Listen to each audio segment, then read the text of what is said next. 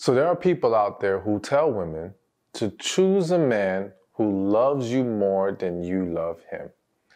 And to a lot of people, maybe some of you, that may sound like sound advice. And the reality is, a lot of women are navigating through dating and relationships, focusing on making sure he loves them more than she loves him. But I need to make it clear to you, once and for all, that this is horrible advice. This is a setup for disaster. And I'm going to explain why. Because I'm not going to just tell you don't do it just to not do it. No. When you really start to dig deep into this dynamic, you will see why you should not be focused on a man who loves you more. Let me start with a story. I know of a woman, through coaching her, where she was having struggles with dating. And one of her previous relationships was a man who she was really into, all right, and felt she was in love with. And she was really giving herself to this man and trying so hard to make it work, but he was just on some foolishness, all right? He was lying about a lot of different things. He wasn't completely treating her the way that she wanted or needed or deserved to be treated, all right? He had his good moments, as many men do, many people do. But in the totality of the relationship, he was not the man she needed him to be. And of course, by the time this finally came to an end, because he took it to an extent of cheating and just doing things that she could not forgive. And to be honest with you, it was multiple times that he cheated. She finally let go, but of course she was hurt by that, all right? Devastated. And in that, this is where she received the advice actually from an aunt of hers that, you need to just look for a man who loves you more than you love him. And so she set out to do that. And she did it, okay? She eventually, I want to say maybe after a year, it wasn't completely right away, but after like a year, she took some time to herself for a little bit, but then she meets a guy, and she knew she wasn't really into the guy. But there was some nice qualities about him. He was good looking. She liked him, but she wasn't really into him like that. But he was infatuated with her. He was head over heels. He wanted this woman, and he was doing everything he could to be with her. And so for her, focusing on finding that man who loves you more, found, quote unquote, I have to put a quote unquote on there, comfort, and I'm going to now use the word false security. It felt like security to her at that time, but I'm going to explain why it was false security. She found this false security in this relationship and thought, okay, we could be good. So she gets with him. They get an official relationship. And again, for the beginning of it, he was busting his behind, doing all that he could. But eventually, that started to fade away. And at one point, he started to feel like she wasn't giving to him what he needed. Anyways, fast forward, in this woman's mind, I am of, even though she didn't verbalize it to him, when we spoke about it, it came out where she really felt like, he's lucky I'm with him. This is really not the type of guy I would typically choose, but, I'm giving him an opportunity and I feel like he's not appreciating it anymore. He was trying so hard in the beginning, but now it's not there. But one of the reasons she also got with him is the idea that because she thought he should feel lucky that she's even with him, that this man ain't gonna cheat on her. He's not gonna get anything as good as her anywhere else. Well, lo and behold, he cheated. And I don't mean to smile because it's not a funny or good situation. It's just sometimes I smile because it's just, I don't know what else to do in some moments. But he cheated, things went left, and let's add a little bit more to the story. Now, let me tell you more to the story. Because he cheated, and it was almost like, how could he cheat on me? And how could he cheat on me with her? It became a battle where it's almost like the tables got turned. Now she's fighting for him, And in essence, now is putting him essentially on a pedestal because simply her pride is hurt. And she's battling with this other woman. Lo and behold, as time goes on, it all falls apart. It ends. It doesn't work out. But I had to explain that because now we can dissect all the things that typically go wrong with trying to be with a man who loves you more than you love him. And the first thing is, if you actually try to do that, then you are more than likely going to date down. Think about it. For you to get with a man who loves you more than you love him, so that means you have to be able to even in some way quantify in your head that he has stronger feelings for you, which essentially means you don't really have very strong, deep feelings for him. Because if you did, you wouldn't be able to say who loves who more.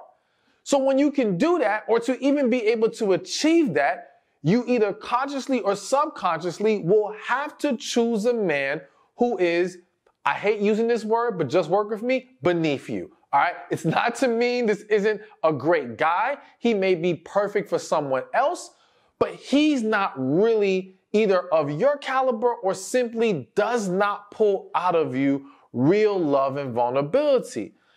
And so there are a lot of women, not just dating men like this, even married to men like this.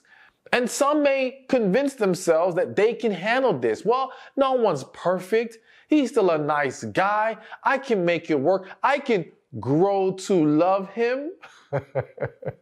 Now I'm laughing at that one because that's another one I hate. I hate that this idea of growing to love them.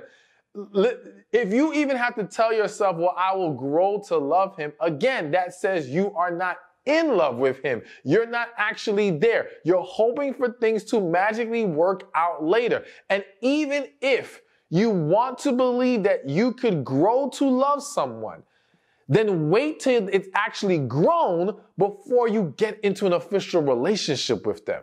All right? To do it, hoping that it happens within the process of being with them is a huge mistake. And not to deviate too far from the main topic, but one of the reasons it's a huge mistake is what happens to many women in the attempt to grow to love him is that you become more attached to him. It could be kids. It could be simply you spent all these years pouring into this relationship. Even if you weren't pouring your all, you were still giving pieces of you to him. All right? It may be now he's good with the family. Maybe you had kids. He's good with your kids. There's so many different factors that create an attachment. So now, if you were hoping that you would grow to love him and you're in year 2 or 3 and you've come to the realization, it just ain't happening. I just don't feel for him like that. But now it's, how am I going to walk away? How do I break this to the kids? How do I do this to the kids? How do I tell my family? How do I even validate leaving this man? Because in these scenarios, this is typically not the bad man. He may not be the right man for you, but he's not a bad man. He's not doing anything blatantly disrespectful, abusive, anything that you could use and say, hey, this is the reason why I have to leave. So now you have to find a way, and that's how a lot of women feel. You have to search for a way to validate leaving him, and everyone on the outside is going to say to you, you're crazy. What are you doing? He's such a nice guy. He doesn't do anything wrong. I thought you guys were in love, because throughout these 2 years, you're probably not going around telling people, I'm going to grow to love him. You're probably saying, I love him. So they're under the impression that everything's great. All that to say, a lot of women end up finding themselves, I hate using the word stuck, so I'm going to use the word struggling to walk away. All right? Because stuck would insinuate that there's no way out.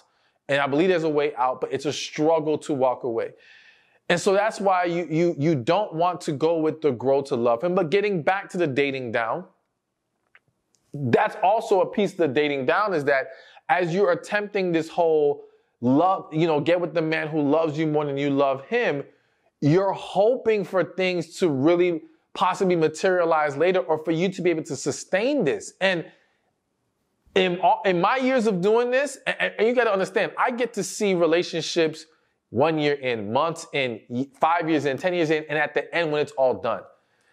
And I have yet to see the woman who can be happy and have a fulfilling relationship over the long run in a situation like this.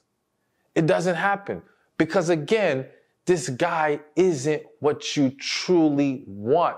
It's who you're trying to tolerate and accept to fit into this box of him loving you more than you love him for the sake of false security. But there's more. So let's think about the story I gave you. In a lot of these situations, the woman thinks this is the key to not getting cheated on, right? Because if he loves me more than I love him, and he's so into me and infatuated with all these things, well, he's not going to do that. On top of the fact that if you're viewing him as a man who's not highly desirable, because that's the thing, it's not just dating down for you. The reality is that in this type of situation, he's not saying he's not desirable at all, but he ain't top of the totem pole. All right? He's not up there. You're not really worried about a bunch of other women getting him, which creates that false sense of security. However, what happened in that story I gave you? That tends to happen a lot. He still cheated. Now, some of you may say, oh, because he's a man. No, it's not because he's a man. It's not automatic men are going to cheat. There are underlying issues that contribute to why things go this way. Yes, there are some situations out there where cheating happens because the person is just, that's how they live, or they're greedy, or there's just all kinds of other things. But let's ignore that for a second. Let's focus on this situation. When you get with a man who, quote unquote, loves you more than you love him, there's one of 4 things that's likely to happen. Either he will cheat, become toxic, become extremely unfulfilling, or flat out leave you. All right? And here is why. Because all reasons stem from the same thing. If you are getting with a man like this, again, you're dating down, you're not really into him. Therefore, your desire to pour into him the way that he will need is not going to be there. And let's backtrack a little bit, because in the beginning, what happens is in his over pursuit of trying to be with you, prove himself to you, whatever, it creates this lopsided situation where it's really him giving and pouring into you and not really requiring much of you in return. Because his focus is, I have to get her at all costs. I'm so happy to have her. I can't believe I got a woman like this. All that, right? But I always say, if it starts off one-sided, it's going to somehow switch to the other side at some point in the relationship. Because at some point after he gets you, the smoke clears. And now his needs start to actually kick in. Now he figures, okay, well, now that we're together, all the things that I dreamed, because during the time he was just doing for you and putting it all about his efforts, he still was dreaming and fantasizing about the things he would one day get from you. But he was willing to put it on the back burner because, again, he viewed you on such a high of a pedestal. But once that's gone because he has you, all right, and not that he's no longer viewing you on a high pedestal, but now he's like, okay, where's my return on the investment? When do I now get my needs fulfilled? Okay? And now that he starts to require these things, one, you were never even, probably in some situations, you weren't even prepared to do anything for this man, all right? You were just looking for the safety of, all right, I got a man who does for me and I'm good. But also what he's requiring of you specifically may not sit well with you. It may not be things that you like. For example, let's just say he wants you to cook for him all the time. And you're like, I ain't doing all this cooking. I didn't sign up for this. This is not what you put in the job description, all right? And now there's a conflict. And so now, because his needs are not being met, he starts to feel devalued. He starts to feel cheated. He starts to feel like, dang, what did I sign up for? So like I said, he will start to maybe, one, act toxic. Toxic because he's acting out. Toxic because he's lashing out of frustration and resentment, all right? Maybe he starts to sense that you're not really into him like that. That also causes him to do things. For example, what's coming to mind right now, doing things on purpose to try to make you jealous, all right? Try to get a rise out of you. Because again, he's not properly handling the issue. And a lot of people resort to games and tactics to try to get a reaction out of their partner. And yes, men too. So he can start to act toxic. He can, again, become very unfulfilling because now that willingness to do for you the way that he was doing in the beginning is gone because he's not getting what he needs in return. So now he's not going to put as much of an effort, or simply because now that he has you, he becomes comfortable. All right. And therefore he doesn't think I have to keep putting in this work. So now he's not fulfilling you the way that you once were being fulfilled initially. And I would argue it wasn't really fulfillment in the beginning. It was just feeding a fear of yours or feeding ego. It was making you feel like, okay, it's safe here, but it really wasn't. And you couldn't see it at that time. So he's unfulfilling. He's being toxic.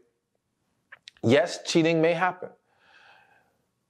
I'm not making excuses for it. I'm not trying to validate it, but I'm explaining to you that we have to understand when there is neglect in a relationship, it can crack open the door to temptation. All right. And though you may have thought, well, he would never do this because, again, maybe he just didn't seem like that type of guy. He seemed harmless. And this is not to take any responsibility away from him. But what I want to say is there are always women lurking. I mean, I'm sorry, but it's just real. And what's interesting is that what you may not realize is he may not have been the most desirable man before, but now that he got with you, you actually made him more desirable. Because there will be other women looking like, well, if he got her, he must have something going on. Either he's paying for something, either he's laying it down. There is something that made this woman, because they don't know the depth of why you chose this man. They will assume he must be special in some area or multiple areas. So there will be interest now being generated from other women. And now, if he is not being fulfilled and there's that void, and this is a man, let's just go with the idea that this is a man who is not used to getting attention from women. He may have a harder time handling it. And again, not making excuses, not saying it's okay. I'm explaining to you what does happen. So we talked about toxic. We talked about unfulfilling. We talked about cheating, or he will flat out eventually leave because there's only so much a man can take.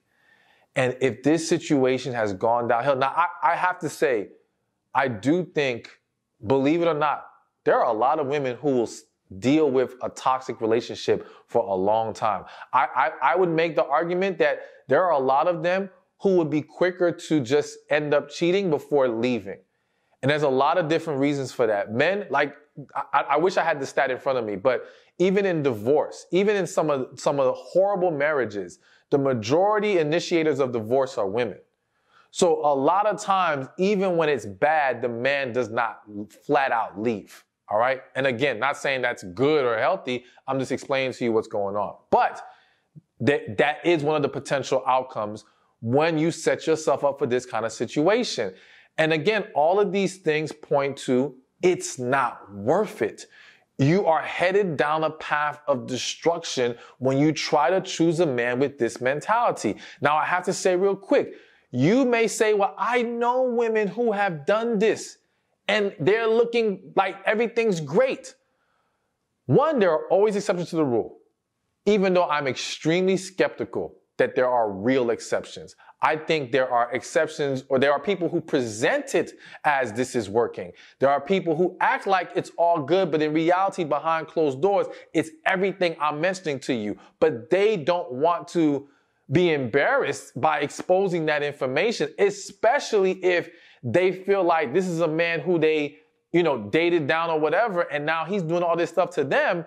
they're not going to be proud to be mentioning that to family or friends. And they don't want to be judged either. So a lot of you don't get to see the full story of what's going on. But even if by some chance there's a successful story out there, that's one of them. I have to say, it's like 1 in a million. It's really extremely low odds. This is typically not going to work in your favor. So real quick, before we continue, be sure to get your copy of The Man God Has for You. Best-selling book, helping so many women, thousands of reviews. Women are loving it, calling it a blessing to read. Be sure to click the link in the description or in the comment section, or go to themangodhasforyou.com. So I can give you stories all day. I can break this stuff down. But what's important in understanding this dynamic is, where is this really coming from? So notice in the story, and that's why I started off with it, what did I mention that led into this? She was with a man that she was really into. Whether it was real love or not, she viewed it as, I gave myself to this man and I got burned.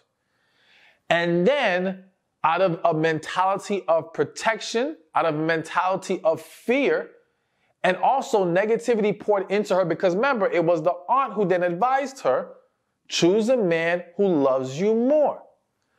So this advice, this approach comes from a negative place. It is not coming from a healthy place of what is truly going to be successful and healthy, but simply what people, mainly women, think will protect them from being hurt. And what I'm trying to lay out for you and show you is that this does not stop the hurt. If anything, you are guaranteed to be headed for more nonsense. It's coming. Better believe it.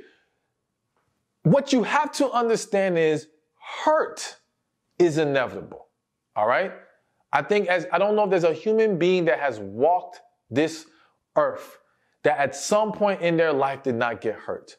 This is how life is. The key is that we have to learn how to process it, handle it, heal from it, and not internalize it, hold on to it, and allow it to now project negativity and fear into our lives.